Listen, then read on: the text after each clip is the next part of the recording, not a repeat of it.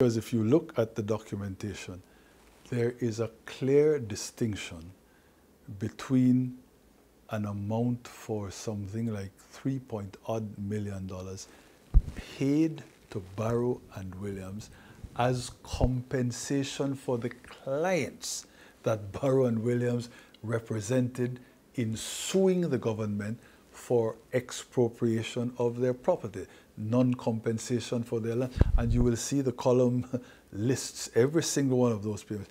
Compensation due to Charmaine, whatever, Madam X, in respect of the acquisition of her land.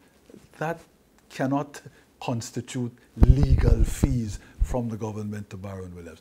There is another section on that, on the document, in which there are maybe 2 or 3 payments to Barrow and Williams as legal fees for work done to the government. And it is, as I said, I remember the referendum case, and there were 2 or 3 others. Apart from that, that other set of documents also shows compensation payments to clients of Barrow and Williams. In some cases, it is not clear what it is talking about.